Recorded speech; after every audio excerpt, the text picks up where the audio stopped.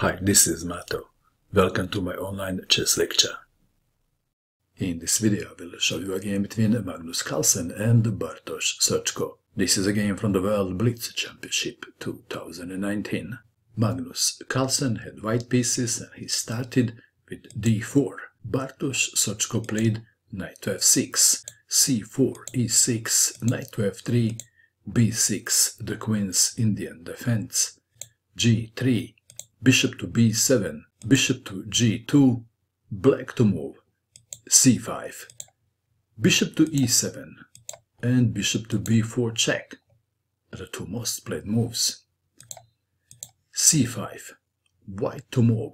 How would you continue in this position if you had white pieces?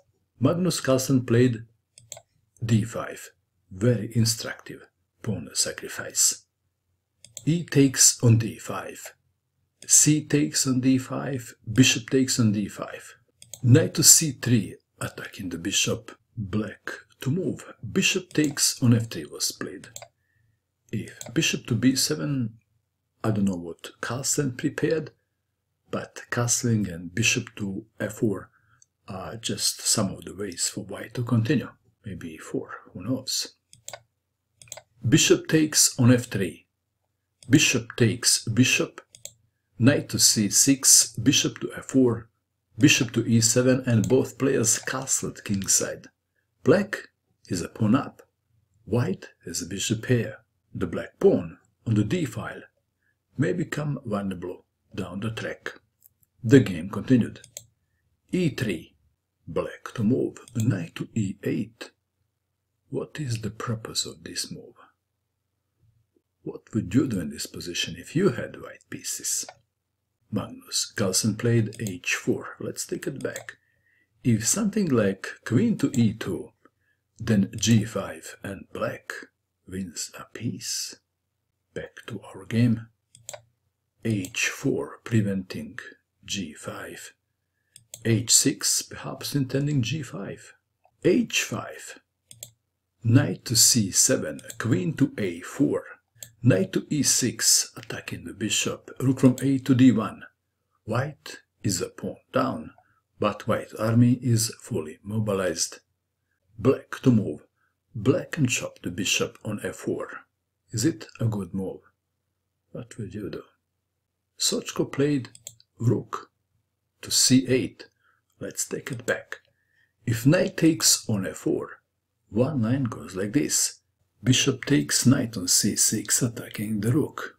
And if now rook moves to c8, then rook takes on d7, and white wins. Back to our game. To avoid that problem, rook to c8 was played. Knight to d5. Knight takes on f4. White to move. How would you recapture?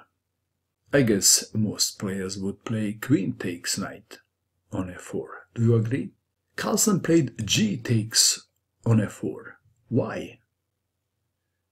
The idea behind the move is to bring the rook on the g file and to attack the black king. The game continued. Rook to e8, king to g2, bishop to f8, defending g7 pawn against the future troubles. Rook to g1, knight to e7, challenging the monster knight. White to move. What would you do in this position if you had white pieces? Please pause and find the best move for white. Did you pause? What did you find? Are you ready to see the move? Carlsen played knight to f6 check. Amazing. Did you see this one coming? Can you see the purpose of this move? Well, g takes on f6, what else? And now it's obvious why Carlsen played knight to f6 check. Rook takes on d7, black queen has no safe place to go. b5, queen takes on a7, rook to a8. White played a move and black resigned, and the move is rook takes queen. Black resigned. For the entertainment purpose I will show you just one line. Rook takes queen. Rook takes rook. And let's play a few more moves.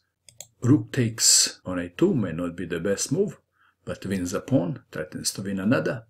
King to h3, check. King to h7, rook takes bishop. Rook takes pawn on b2, creating two pass pawns and threatening to win the pawn on f2. Rook takes on f7 check, king to h8. Rook takes knight, rook takes on f2, threatening to take the bishop. Rook to e8 check, king to h7. Bishop to e4 check, f5. And then white plays the obvious, and the obvious is bishop takes on f5 check, mate. Magnus Carlsen won the World Blitz Championship 2019.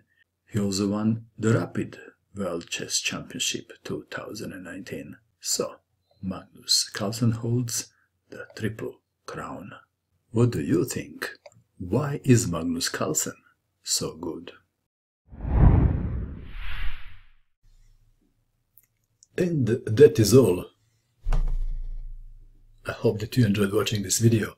I wish you good luck with your chess, and bye for now.